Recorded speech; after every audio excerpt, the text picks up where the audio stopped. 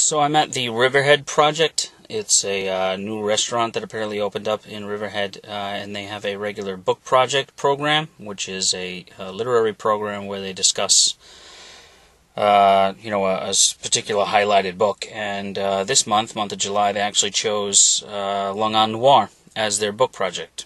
Yay! So I'm there representing Long Island Noir along with Ken Wishnia and J.Z. Holden, who are in the anthology as well. So we're supposed to, I believe, give a reading and have a little bit of a discussion afterwards. I want to check out the new restaurant. Supposedly it's very, very she looking for Riverhead. I grew up here my whole life. I never expected Riverhead to sort of bounce back the way it has, but the town is actually quite vibrant. Anyway, I'll be reading in a few minutes, and I'm going to try to see if I can get somebody to actually videotape me, which is probably not going to happen. So this might be the only video I have of this exchange. Take care. I am so happy because I got to drink Ken's beer while I was waiting for him. And I also am happy because I always wanted to live Creedence Clearwater Revival's line. If I had $1 for every time I sung, every time I had to play while people sat there drunk. Right? To know what that feels like. Feels like an honor. I appreciate the invite here. It's hard when you're here representing a bunch of other writers, but the anthology is really worth its weight. There's such a diversity of stories in this anthology that it's not just sort of one note, and that's what I loved about it so much when I read it, was that people are coming from very different backgrounds, very different perspectives. We all sort of write dark, and it is noir, it is what it is. But I really enjoy the fact that I'm in an anthology with people who also write with great humor and write about people from different classes. So it's not just sort of a class warrior anthology, but my story is sort of class warrior-ish in that it's about a young man who has to go to Dune Road in West Hampton and to rescue his brother who has a drug problem, and he's been lured to this house, this mansion on Dune Road he's been lured to Dune Road by this man who is posing to be a teenager on Facebook. He sort of gets on his way there, and his older brother goes to rescue him, and he's stopped by a police officer.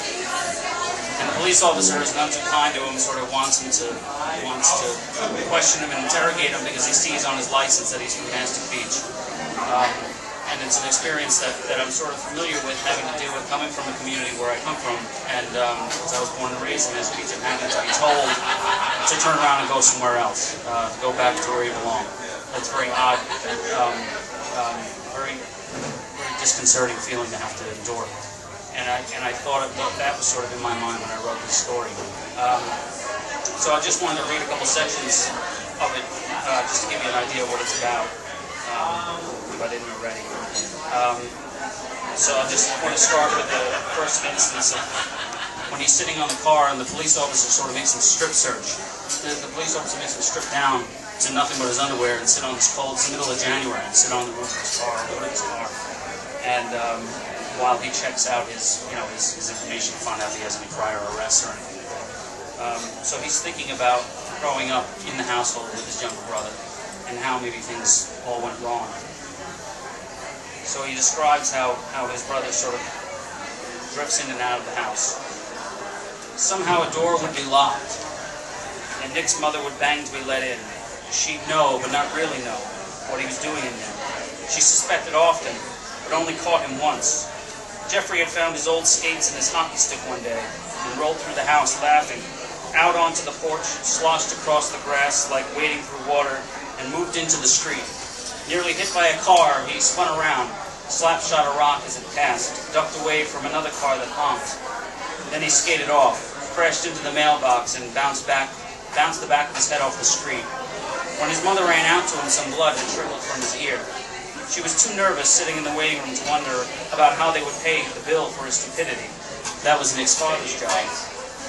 Staring up at the TV, as if he were paying attention to the woman on Maury, obsessed with knitting dog clothes, her family crying and begging her to stop. He shook his head and stood up, muttering, "How does this happen?" "It happens," so said the doctor, "because acid makes it happen. We found it in his system. It was complicating his concussion." Nick's mother wanted to see him. His father was pacing the floor, repeating stories of wrapping the bleeding heads of drunken sailors back from shore leave before they got shipped off to Vietnam. He hated the sight of bandages. He'd go in, he said, and make sure to only look at Jeffrey's feet. But the doctors wouldn't let either of them visit just yet. There were hurdles, they said. After that, Nick's mother put Jeffrey in all sorts of therapy sessions, which made the ghost in Nick's house seem like a ghost finding final peace. Drifting away, only the stories of him began to fill the rooms. How long he'd been using, how poorly he fit in at school, and another piece of puzzling information that had somehow been tucked away from his parents all these years. He had a vastly above average IQ, a superior genius rating, said one doctor, and he asked if they hadn't noticed this. They hadn't. Nick's father had actually suspected the opposite. The doctor asked if they'd ever witnessed Jeffrey pick up a violin or sit at a piano and start making sense of it, but they admitted that they never had instruments lying around the house. They weren't really music people, Nick's mother said, though that wasn't really what she meant. If you had instruments, you might have caught this. It's generally where extraordinary intelligence plays itself out, the doctor said. He shook their hands after their meeting. Nick could offer nothing to the investigation his parents launched after that to get to the bottom of who knew about Jeffrey's genius. The only thing Nick was able to contribute was an instance when they were in elementary school, waiting at the bus stop, and fat Danny Euclid was challenging other kids to fight. And Jeffrey told Nick that Danny was the only person he would never fight because he had no triangles. He was only circles. When they boarded the bus, Nick asked him what he meant. Jeffrey, second grade and laughing all the time, went into an explanation of a system of his own making, that people are made of shapes, mostly triangles, and you can beat people who have a lot of triangles because triangles are clumsy. He could see when people had triangles and when people didn't. In fact, Danny Euclid didn't. He was all circles, and circles could not be knocked over. No one's ever seen an upside-down circle, have they?